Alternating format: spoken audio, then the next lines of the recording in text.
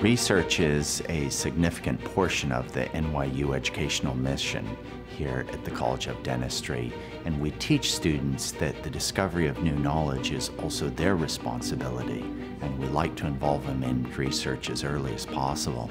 We have an honors in research program where even starting from the first year of dental school, even in the summer before we start dental school, we can apply and get enrolled in research. We choose our mentor, we send them emails, we talk to them, we decide what aspect of research we want to be involved in, and then we apply.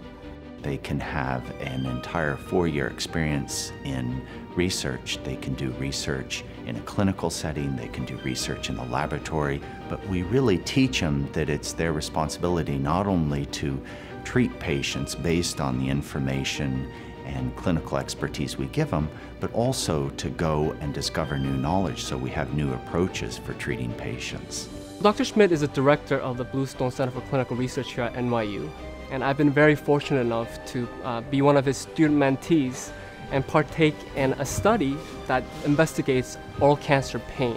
So I looked at different kind of neurons and the pathways in which pain information is carried from the cancer site development, and just another step to go ahead and discover more about that whole pathway, which is unknown.